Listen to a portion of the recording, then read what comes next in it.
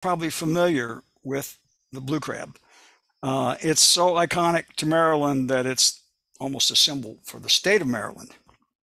But we're not going to talk about blue crabs today because there are a whole host of other crabs common to this area as well, and some of them live in pretty strange conditions. Just running down a list of some of these red deep sea crabs that live in the deep ocean, 500 to 1,000 meters deep. Pea crabs that live inside, ghost crabs that live in burrows on the beaches, and mud crabs that live in the mud or among oysters, but if infected by a parasitic barnacle, can become zombies that do nothing but produce more parasites. And there are a number of other crabs that you would never meet because they live offshore. So let's start with the red deep sea crab, Chason quinquedens. This is a fairly good size crab. As you can see, it's larger than the blue crab. And there is a small commercial fishery for these. These live off the edge of the continental shelf in 500 to 1,000 meters of water. And they have a really unusual lifestyle. I've done some research on these with a number of my graduate students, and this diagram of the life cycle is based on our work, and particularly one of my students, Stephanie Martinez Rivera. So over a number of years, we sampled for crabs at different depths and looked at reproductive status, and what we found was that typically we find crabs mating, adult males and adult females, in 600 to 700 meters of water. Then the females move upslope to 400 to 500 meters where they hatch their eggs. The eggs drift up to the surface. The eggs hatch and the larvae drift up to the surface, and then they drift offshore and they settle in really deep water, probably more than 1,000 meters deep. We sampled down to 800 meters regularly and 1,000 meters a couple of times, and we never found a crab younger than 3 years old. So they're settling way out there in the deep ocean, and then they work their way back up slope. So by the time they reach 5 or 6 years old, they've come up to 700 or 800 meters, and they're becoming adults, and then they start to mate. So they've got this life cycle that takes them up the slope, and then they go offshore, and then down to the bottom, and then they come back up the slope. And the other interesting thing about them is that they live at a constant temperature of 6 degrees Celsius, winter or summer. The surface waters of the ocean in the summer can be 10 to 15 degrees down to 200 meters or so. And in the winter, it can be 3 to 5 degrees. But down at the depths where these crab live, it is 6 degrees Celsius year round, which is kind of an unusual thing. But what's even more interesting about them is that they have what we call a biennial reproductive cycle. So it takes them 2 years to reproduce. In their, what we call an odd year, which might be the first year that they reproduce, the females are developing their ovary, and then they will mate. And at the end of that year, they'll produce an egg clutch. And then during the even year, they'll carry those eggs for about a year, and the eggs will finally hatch the following summer. And instead of producing another clutch of eggs right away, like most crabs do, they'll spend the next year developing their ovary again. So it takes them 2 years to go through this cycle, which is kind of unusual at the temperatures where they live. 6 degrees Celsius is not that cold for most ocean crabs. And most crabs that live at those temperatures have a 1 year cycle. Crabs may have a 2 year cycle, but generally those are crabs that are living in really cold water, like snow crabs that live below 2 degrees Celsius. So it's kind of unusual. And it might suggest that they have limited food resources, but I've seen images from the seafloor, And they're fairly abundant, so you wouldn't think they would be that abundant if they had limited food. So it's a puzzle. It's a conundrum. We don't know why they do this. Very interesting and unusual. Here's some photographs taken by a NOAA research vessel. We think of these crabs as living mostly on mud and sand on the seafloor, but they also live on rocky bottoms like this, and they live in canyons off the coast, where they might even be on vertical rock walls like this one they're sharing with these large bubblegum corals.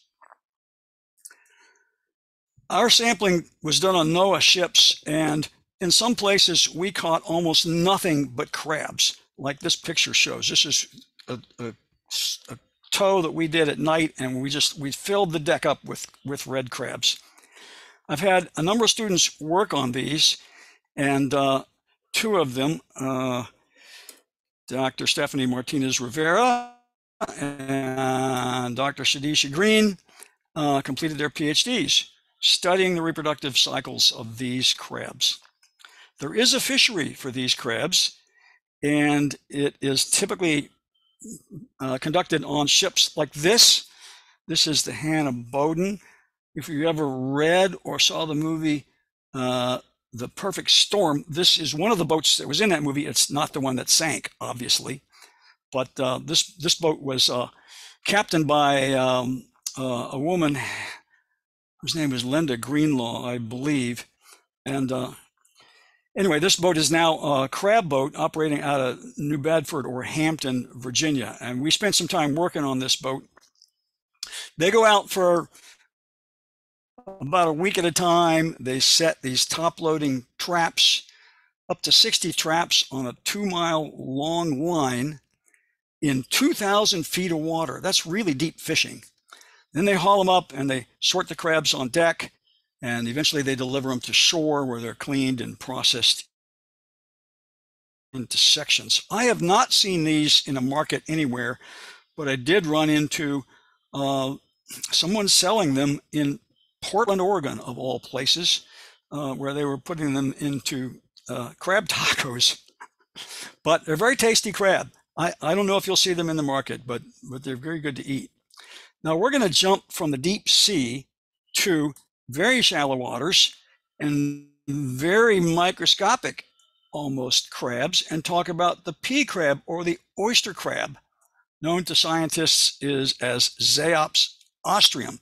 If you are a fan of raw oysters like I am, you'll eventually encounter pea crabs or oyster crabs. It's a little soft-bodied crab that lives inside the body of a bivalve, usually an oyster, but it might be a mussel or a scallop. Technically, they're a kind of a parasite called a kleptoparasite because they steal food from their hosts. But otherwise, they don't do much harm, and many oysters can have 2 or more of them. Pea crabs are most common in wild oysters in warmer waters.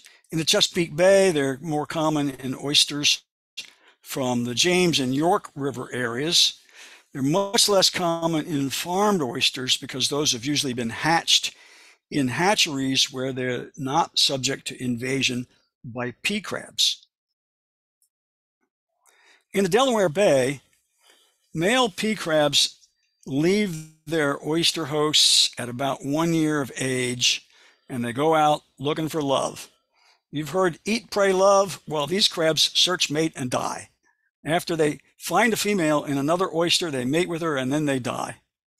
The females can live 2 to 3 years and grow to about 9 millimeters, which is less than half an inch. They start producing eggs in June or October, which develop for 3 to 5 weeks, then hatch into larvae, which are free swimming in the plankton, for another 3 to 4 weeks.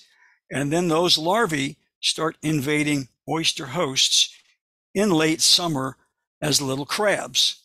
The females will never leave the oyster or bivalve that they infest, and so they don't need a hard exoskeleton.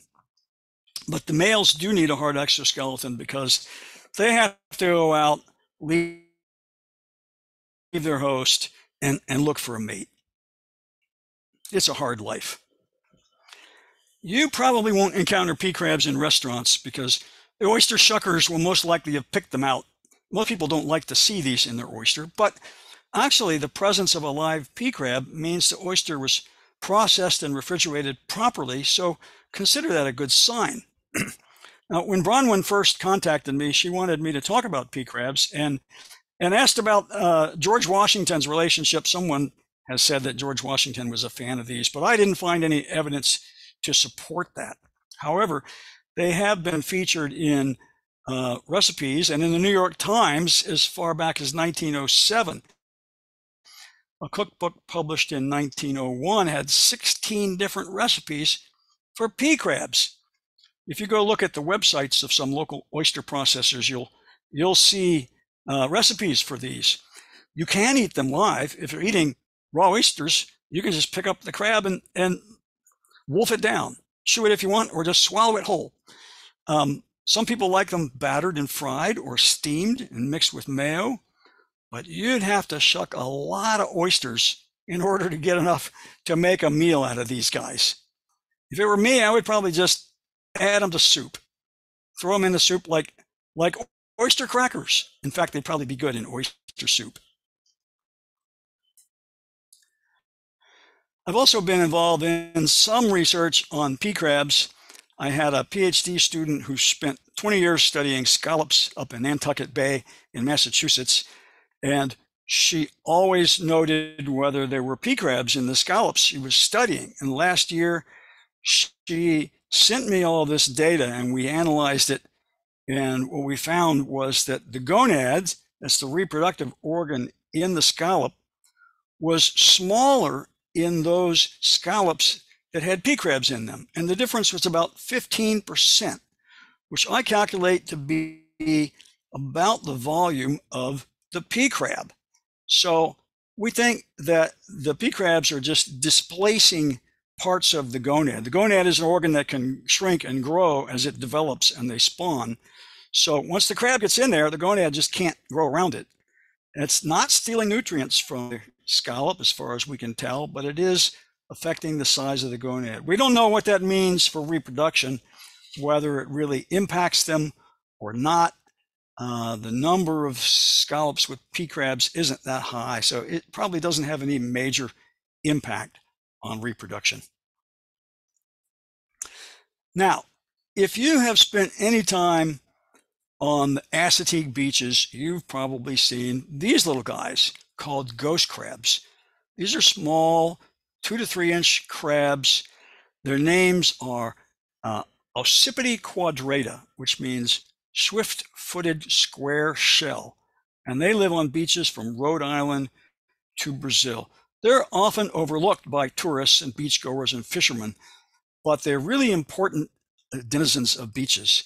And their burrows are easily identified. It's a round hole about the size of a quarter next to a small mound of sand, and it may be surrounded by tracks that they make during foraging. The name ghost crab refers to the fact that they're kind of pale white or sandy color, and they have a habit of running across the beach at night. In fact, some people like to go out with flashlights and hunt for these things at night, not to catch them, or just to see them. They're kind of fun little critters. They dig burrows that can be 3 to 4 feet deep and shaped like an I, a straight tube, or a V, an L, or a W. They typically stay in the burrows during the day. You may see a few of them out and about, but most of them are down in their burrows. They close the entrance to trap moisture, and they typically come out to feed after dark. Then at sunrise, they dig a new burrow. They rarely ever return to the same one. They can stay out of water for extended periods of time, and they can absorb some water, some moisture from the lining of their burrows, but they typically need to get wet every now and then. So you'll see them run down to the ocean and just take a little dip and shake it off and run back up the beach. They can drown if they stay underwater too long.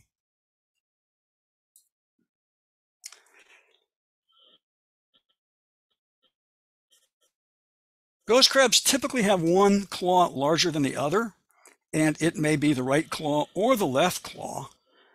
Different beaches may have different ratios of right-handed or left-handed claws, and they will defend their burrows by ritualized fighting with their claws, but right-handed crabs will only fight other right-handed crabs. They won't fight left-handed crabs because that puts them at a disadvantage.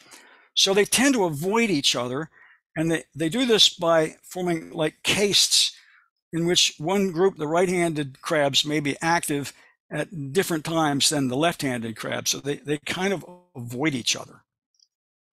Now they have really interesting mating rituals. In my career, I mostly studied the reproductive biology of crabs because I found it really interesting. And crabs can be very complicated when it comes to mating. They don't hear very well, but they can communicate using a process called stridulation. That is, they have a little ridge on the claw that they can scrape across the base of the leg, causing it to vibrate. And they can detect these low-frequency vibrations by a motion sensor on their fourth leg. During mating season, crabs will wander the beach and enter other burrows looking for mates. Crabs in the burrows, if a male is going into a burrow and there's another male in there, that male may come out and defend his burrow by stridulating or rapping on the burrow walls with his claws, or coming out and running around the other crab. We call this singing and dancing. He will sing and dance to defend his burrow. They can also create sound by grinding teeth in their stomach in an organ called a gastric mill. It sounds like a dog growling. I was going to include a link to that, but there is a link in this PowerPoint, but I don't think I'm going to take the time to do it. If you listen to it, it sounds literally like a dog growling. I was down on the beach one day and I was watching crabs moving around and trying to go into other burrows. Now, in the water, crabs can tell the sex of another crab using odors. They have a very good sense of smell. But out on the beach, they probably can't smell each other, so they've got to use visual cues.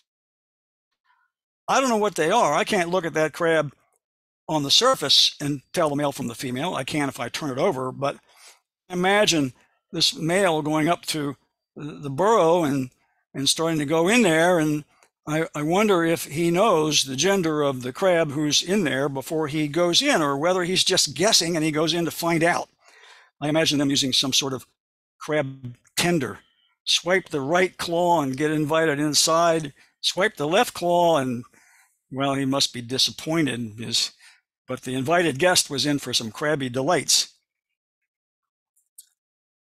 These crabs are the largest invertebrates on some beaches, and they are what we call apex predators. They feed on mole crabs and small bivalves. Here's a picture of one eating a mole crab. And I didn't even include mole crabs in this talk. I should have. That's another study in interesting lifestyles. Ghost crabs are preyed on by birds, raccoons, and burrowing owls. And they are what we call ecosystem engineers, because the burrows they dig help aerate the soil and help recycle nutrients. They tend to be more abundant on beaches that are wilder, whereas human disturbance, such as driving on the beaches or raking the beaches, or just a lot of people on the beaches, tends to displace them and causes them to move off into less suitable habitat. One thing we can do to help conserve their populations, they're probably not in any danger except in places like Ocean City, but what we can do is limit off-road vehicle traffic at night. In fact, if you go down to Chesapeake, they do not allow you to drive on the beach at night because that's when the crabs are out scurrying around. We want to maintain diversity on the beaches, of course, because that provides more support for fish and bird populations, and that makes it more enjoyable for us, and that's why we go there in the first place. Now I'm going to talk about the infamous zombie crab. I don't know how many of you people have seen the movie Alien, which is about 30 years old now, but imagine if aliens were to land on Earth and infect your body, then take over complete control and turn you into a living, breathing zombie whose only purpose was to produce more zombies. And then a giant egg sac would pop out of your stomach and hang there with thousands of little zombies squirmed within it, and eventually it would burst open and release them all. That sounds pretty horrible, but that's exactly what happens to a species of crab in the bay called mud crab. This little crab is called white-fingered mud crab, Erythropanopeus harrisi. If you've ever picked a bushel of oysters, you may have seen these little guys. They're no bigger than your fingernail, scuttling about. And this crab plays host to a species of parasitic barnacle that is invasive. Not only invasive of the crab, but invasive of the Chesapeake Bay. The barnacle is known as Loxothylacus panopii, or just Loxo for short. And it doesn't look like the kind of barnacle that grows on your boat or grows on docks. In fact, as an adult, you can't even see it because it's totally inside the body of the crab.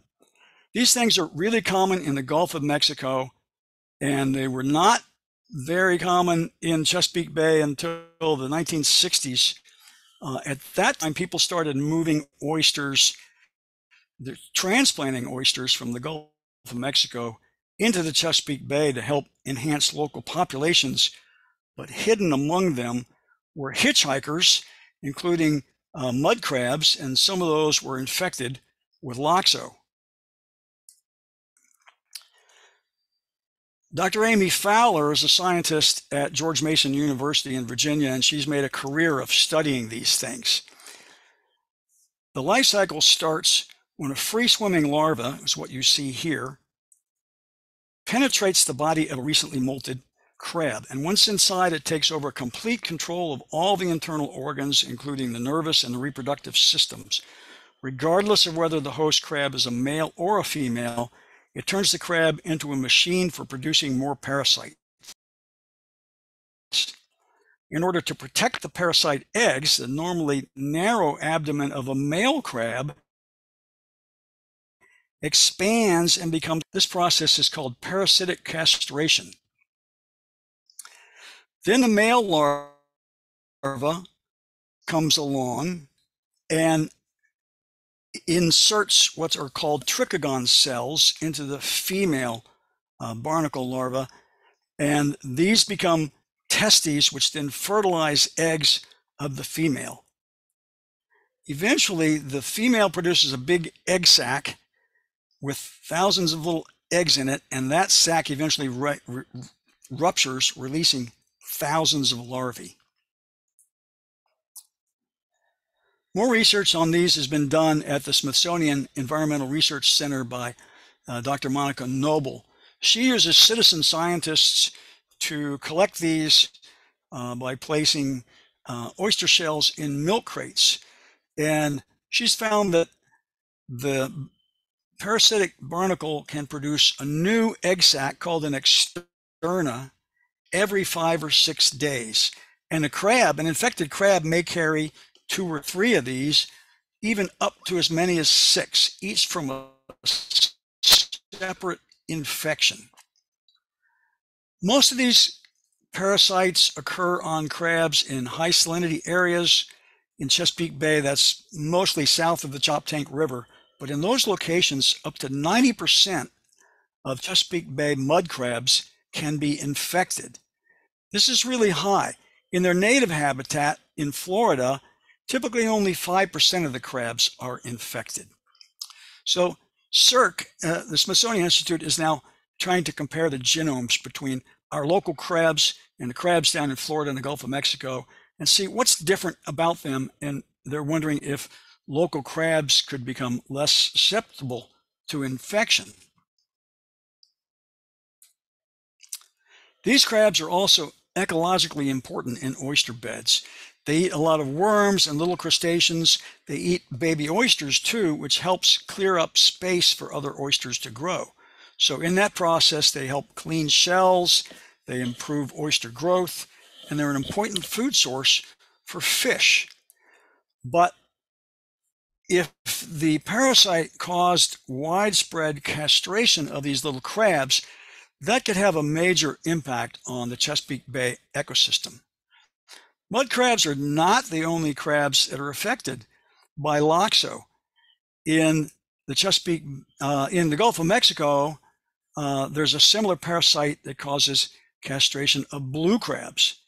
Dr. Fowler considers these crabs to be a good model for parasitic invasions. And if those other parasites that affect blue crabs got into this Chesapeake Bay, it could wreak havoc among Chesapeake Bay crab populations. There are other zombie crabs as well. These are not in Maryland. These are out in the Bering Sea. These are golden king crabs, and they're also affected by a similar, what we call rhizocephalan barnacle. And here is a picture showing golden king crab with up to 3 different external egg sacs on it. Typically, in their native habitat, the parasites only affect up to about 5% of the crabs. But if they become invasive, they get transported to a new location where they have different conditions and fewer predators. They can run amok, and they can become, well, like the local mud crabs, they can infect 90% of the population.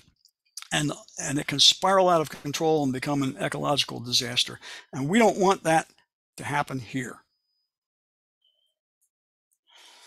Those are the 4 crabs that I really wanted to focus on tonight, but there are lots of other crabs in Maryland that are interesting. A few of these are also invasive. These are shore crabs, the green crab, Carcinus manus, and the Asian shore crab, Hemigopsis sanguineus, have invaded the United States from, the green crab came from Europe, the Asian shore crab obviously came from Asia, and they've come in the ballast water of ships, and they've invaded virtually every shoreline in the U.S. You won't find too many of them in the Chesapeake Bay because they typically live under rocks, so they're more common up in New England, Massachusetts, Connecticut, those kinds of areas with rocky shorelines. But you may find them around here under riprap or where people have put concrete out in front of, along the shorelines. And here's that spider crab. This guy is called Rochinia crassa. This is a deep sea spider crab. We've collected these from 500 meters on down to 1,000 meters. This big guy is a male. The leg segments you're seeing there are probably about 8 inches long. The smaller ones are females. Another similar crab is this little thing called the pinch bug or squat lobster. It's actually only about the size of a quarter, so it's pretty small, but they're fairly abundant out there at those depths.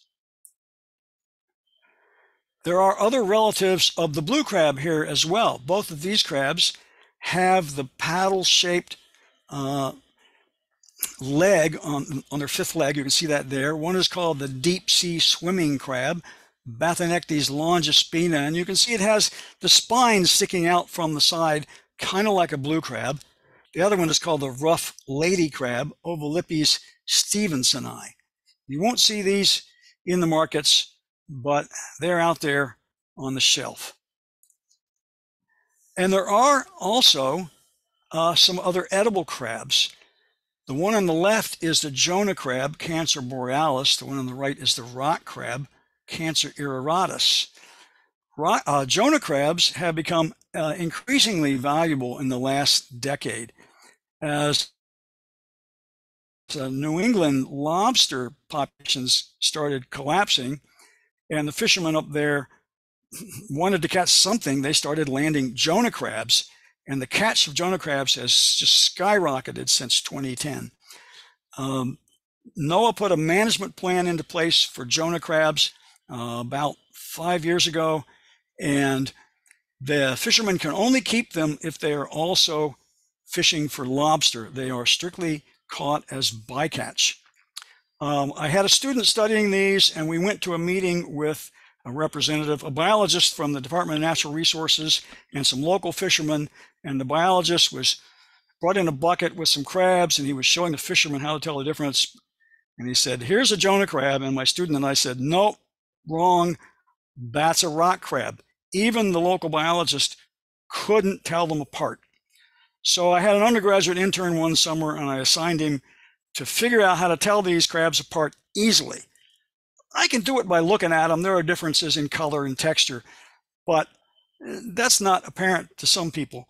What we did find, though, was that the Jonah crab has the first leg shorter than its claw. But if you look at the rock crab, the first leg is longer than the claw. That's a really easy way to tell them apart.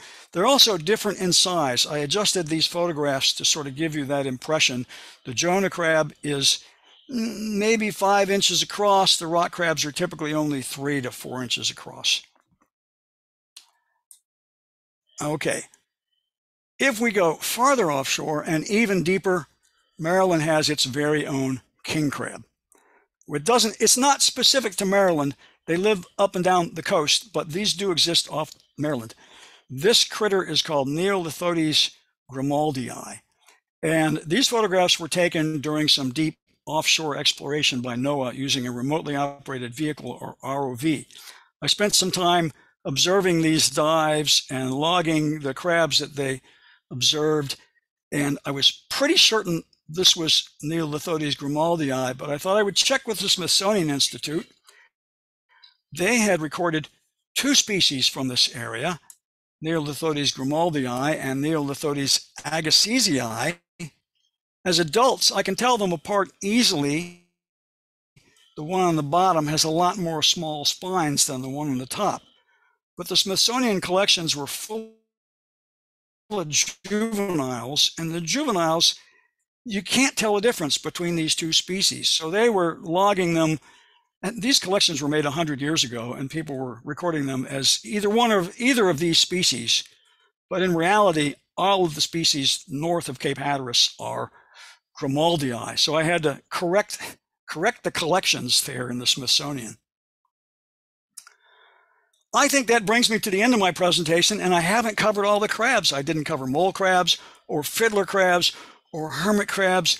There are so many crabs and so little time, but maybe that can be the topic of another presentation.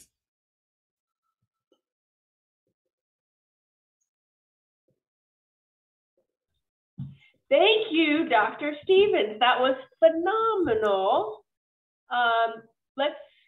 You're already come back together. We're going to do some Q&A now. Let me put a spotlight on you.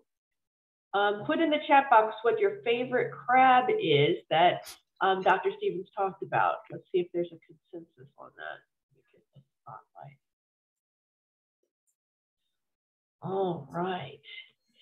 Now, do we have any questions? And I'll start. I don't know if I understood correctly. The mud crab, with the zombie crab, was it just the infected crabs that came over, or were there mud crabs here previous, and it was just the introduction of the fungus through a different mud crab? That was my confusion. Or did mud crabs not exist here until they came over? Yeah, the mud crabs are natural to the Chesapeake Bay, but the parasitic barnacle was introduced in some mud crabs that came up attached to oysters that were transferred into the Chesapeake Bay. So the crab was here already, the barnacle was not. All right, and then, yeah, so Jillian says that her favorite is the pea crab, and that's what got me started on this and finding somebody who knew anything about pea crabs and oyster crabs. And when I saw that thing about George Washington, I had to know. Now, it being in the cookbooks, I mean, would you think that, you know, 100 years ago or 200 years ago or 300 years ago, the prevalence was higher, or because the oysters were bigger, there were more of the pea crabs in it, so it was more of a thing? I would say it had more to do with the size of the oyster harvest. Our oyster harvest today is less than 1% of what it was 100 years ago. So they were harvesting and processing a lot more oysters, 100 times more oysters, and therefore probably encountering these.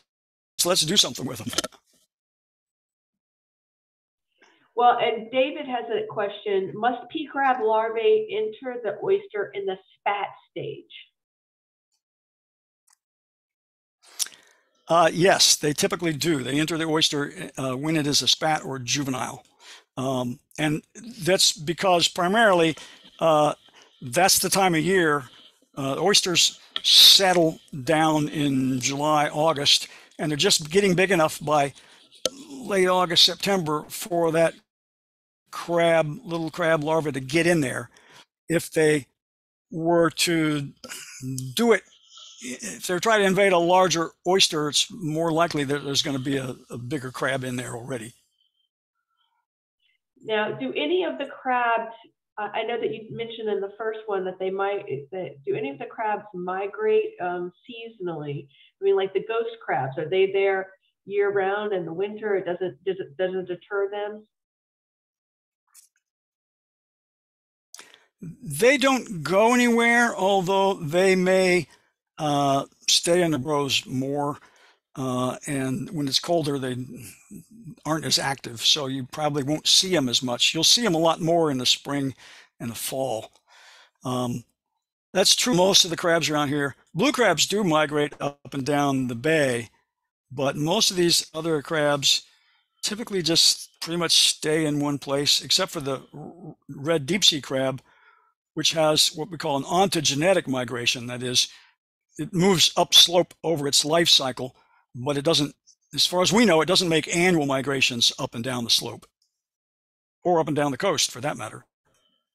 So once it's an adult, it stays upslope the whole time? Yes, pretty much. That's what we think.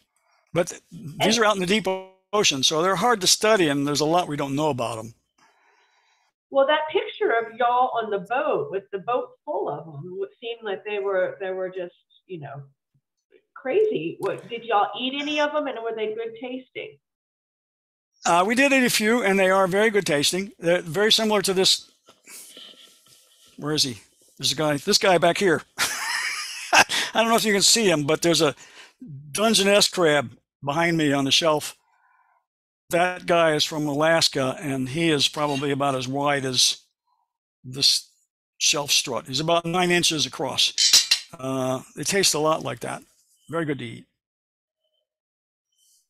And are all crabs edible? I mean, you're not going, or is it just a matter of what kind of the amount of meat you're going to get? Like you said, that people catch the ghost crabs, but they're not going to eat them. Is that just because there's not enough there?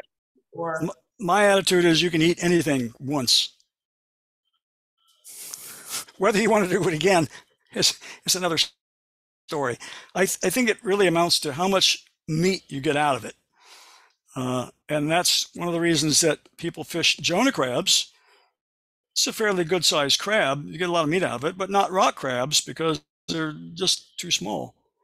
And I hate to be biased, but I spent 20 something years in Alaska studying king crabs, where one leg, you just pop it off and that's a meal. And then I move here and I see these little blue crabs, and I'm disinclined to pick the meat out of those because it's just so much work. So Jillian asked, do the I don't know how to say it, megalopa or megalapa stage migrates in the water column during the night? In black water dives, sometimes megala stages of other crab species migrate up in the water column at night. The megalops. Aha, here we have a crab scientist who knows the term megalopa, because I don't think I even said that. The megalop stage is it's a post-larva. Some people consider it to be the last larval stage, but it's really a post-larva. Like the larvae, it can swim, but its function really is to find habitat, and it will go down to the bottom and look for habitat. So I don't know which species you're referring to right now, but most crab megalopae are up in the water column swimming around. The blue crabs go offshore, and then they get swept back into the bay. We think the red deep sea crab are swimming around out there too and eventually settle to the bottom. I have actually also seen crab megalope hitchhiking on jellyfish offshore.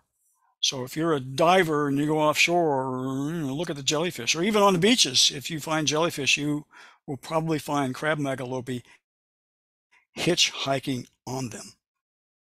Yes, there are spider crabs in Massachusetts off Martha's Vineyard, and those are, oh gosh, the name escapes me. It's Labinia emarginata is the spider crab up there, and they are about the size of your fist. Yeah, and the fishermen hate them. They just get in the traps. The legs are about the size of a pencil. There's no meat in them, so they just throw them away. What kind of? I know that you're retired, but that doesn't mean that you're not still involved. What are there any students working on any crab studies right now that you can think of that are interesting? I retired in 2021, and I still had a couple of students that were working. Many of my students are still publishing work that we did together. My last student actually studied settlement of oysters in the Maryland coastal bays, and we just got that paper accepted into a journal. So good for her. I have one other student who hasn't finished her PhD and is kind of dragging things out. But like Bronwyn said, I always told my students, study something you can eat, because at the end of a long day, you get a bunch of crab legs on deck. That's dinner. You go out and study plankton, I'm not going to eat those. Are there any big questions about the crabs that you'd like to see answered, or we're trying to find out? Oh, mostly it has to do with sustainability. How sustainable are these crab fisheries? Tom Miller, who is the director of the Chesapeake Biological Lab down at Solomons, and is also the, I'm not sure the exact title, but he's like the chairman of the blue crab stock assessment panel for Maryland. He and I wrote a book chapter looking at sustainability of all the world crab fisheries, and we looked at 35 fisheries, all of which had landings over 1,000 tons, and we graded them. We rated them based on how sustainable we thought they were, and we gave top ratings to the blue crab fishery. But look what's happened to blue crabs now. This year is not a good year. But we don't think it has to do with management. They seem to be well managed. Nature can throw tricks at you. Climate change does weird things, and every now and then they just have a bad year. But it doesn't mean that the population is necessarily in danger. Crabs produce a lot of eggs and a lot of larvae. Most of them do. Most of the shallow water species, blue crab, produce millions of larvae. In the lifetime of a female blue crab, she can produce 5 million larvae easily. And only 2 of those have to survive to replace their parents. In a good year, maybe those 2 will survive. Maybe none of them will survive. But it only takes a few. And if 10 of them survived in 1 year, they could replace that population 10 times over. So I tell people that manage crabs, don't focus so much on the size of the population unless you've got some really long-term trends. King crab and snow crab out in the Bering Sea have been headed downwards for the last decade. I think that's a climate change issue, and I don't see a solution there. But I think blue crab is just, they've had a couple of bad years. They could easily pop back up. I don't worry about them unless the females are not getting fertilized. When we look at the females, we want to make sure that they're carrying as many eggs as they should, that every female is carrying a large clutch of eggs. If that's happening, then there's enough males around to fertilize them. If it's not happening, it's an indicator there are not enough males, and that's a problem with the fishery. That doesn't seem to be happening here in the Chesapeake Bay. So I'm crossing my fingers that it's just temporary. They had a couple of bad years and they can probably recover. I think we're all crossing our fingers and hoping that. Makes me nervous and guilty when I go out and eat crabs or oysters. Speaking of which, are there any, we do aquaculture in terms of oyster production. Is there something similar that's being done with crabs in terms of fisheries? It has been done. There was a program to cultivate blue crabs in Chesapeake Bay that was being done, 20 years ago, between the Smithsonian and CERC, as they call it, and what we now know as IMET, the Institute for Marine and Environmental Technology, part of the University of Maryland, up in Baltimore. They have a big seawater lab, and they were cultivating crabs and releasing them experimentally to see if they would survive, and they did. They survived very well. But in order to do that on a production basis, you have to release millions, literally millions of crabs, because everything eats them. Striped bass, spot, toadfish, everybody will eat little crabs, and the survival rate is pretty poor. You have to release millions of them, and that's an expensive project. It would take a lot of money, and it probably isn't going to happen unless the industry would get together and say, we want to fund this. I spent a year in Japan studying king crab aquaculture, and when I came back to Alaska, I started a cultivation program there that is still going on, and it's also still experimental. They've released small king crabs. They've seen that they can survive well, but again, they would have to release millions of them to have any impact on the population, and it's very expensive, and it would cost a lot of money. Jillian asked, are you seeing the same decline in marine arthropods that we're seeing in terrestrial arthropods? I would say no, and I'm pretty sure that terrestrial arthropods are suffering from impacts that we have caused, like bees that can suffer from pesticide abuse, and other insects also suffering from either pesticides or chemicals or just habitat destruction. Fortunately, we haven't destroyed too much of the ocean habitat yet, so we're not seeing similar things in the marine environment. But we do have impacts. We're putting microplastics in the ocean, and they are showing up in everything. Scallops, crabs, oysters, you name it, it's got microplastics in it. Are any of the crabs that you mentioned, or any of the crabs that you didn't mention that are in this area, threatened or endangered or in any form or fashion? Are they kind of doing pretty well, except for the fungus barnacle? I would not say they're threatened. We're concerned about two of the fisheries. One is the red crab fishery, because it's really, we don't know what the populations are, and we don't know what impact the fishing is having on the population. It's just a big unknown. So we're a little worried about that one.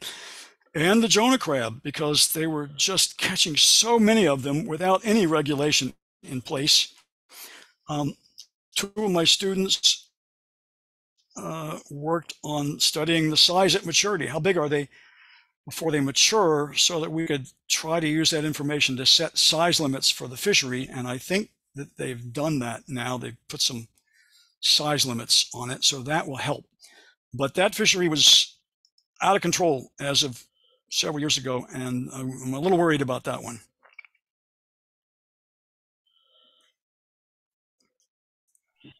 Any other questions for Dr. Stevens tonight on crabs? Throw anything at them. Any questions about crabs? You have them. You could raise your hand, I'll unmute you, or you can put it in the chat box. Well, let me take this moment to just throw in a plug. Since I've retired, one of the things I'm doing is writing some environmental articles for some local newspapers and magazines. I think I've got one coming out in the Bay Journal soon, which is sort of a rebuttal to Andy Harris's claim that wind turbines are killing whales, which they're not. That could be the subject of another talk entirely. But I'm publishing a column on Substack called Ecologist at Large. And I put articles up once or twice a month. And if you're interested in reading about marine science and marine critters in the area, look me up. Ecologist at Large on Substack.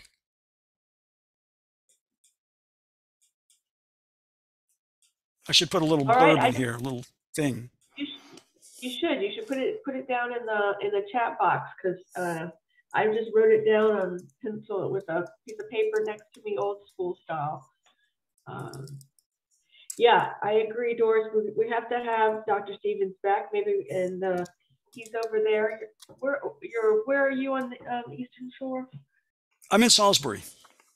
Salisbury, okay, all right. So if you're in Salisbury, go knock on Dr. Stevens' door and have talk some more crabs. Thank you very much. Thank you, everybody, for coming and thanks for joining us. Getting smarter with us. Jillian wants to hear more about crabs. Everybody's saying thank you, thank you, thank you. We're going to look you up on Substack, and don't be alarmed if you get another email ask for me to come back and teach us some more stuff, because you are a treasure and we really, really appreciate learning from you. Thank you so much. Thank you. I appreciate being here.